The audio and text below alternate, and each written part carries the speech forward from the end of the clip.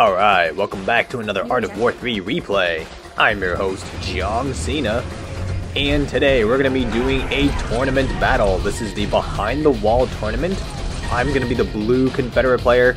My opponent is going to be a red rank 19 resistance player. Let's go ahead and get into it. So this tournament's a little bit different because you get some set defensive buildings that kind of safeguard your base. So this allows people to go for the fast HQ4 or HQ3 deployments. So my plan is to go for some aviation with hammer tanks. Vertex is getting a scout onto the resistance player's base. We can see that red is planning on going for a full ground build. We see one Avia factory in the mix there. My plan is to actually take advice from kinezul, who is a medalist player in the Diamond League. He advised me to go for hammers and Thors mixed together. So if you're watching this one, kinezul, this one's for you. My plan is to go for a shield generator supporting the hammer tanks and a handful of Thors. I'm going to use the Thors for production suppression and use the hammer tanks to deal with the JCP. Here comes my first flight of Thors, going straight for those factories. We see a JCP army on the move there.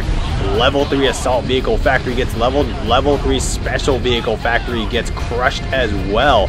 I'm going to lose a Thor, but one Thor for 2 production factories is a very good trade-off on my end of things. And we're going to throw on a gold servicing boost there just to get my Thors ready to go again as soon as possible. And we can see at the top of the map here, Red's now launching a JCP counterattack. Red knows that they are potentially out of options if they just sit and wait. So they're attempting to take initiative though. These rocket towers are dishing out tons of damage against the Jaguar tanks though.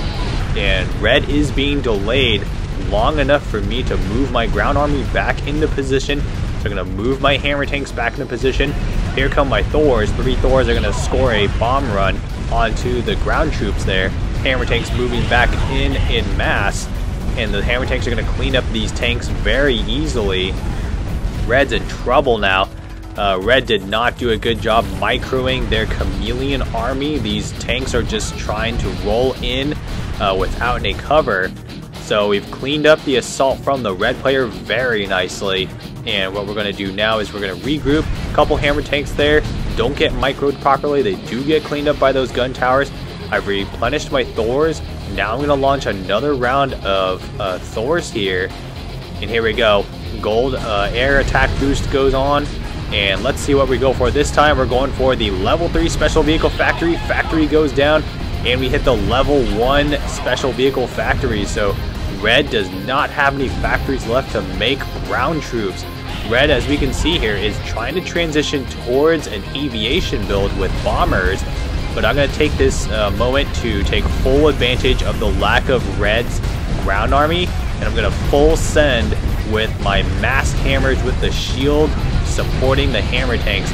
And red's only got a handful of vehicles here. Even with the defensive buildings to help support red, this is not enough. Red is now in huge trouble. I have a giant army in red's base, and red has no ground units to defend with at all. One of those airfields does get cleaned up, and at this point it's pretty much good game. Red is going to self-destruct. Alright, that's good game. We'll see you in the next one.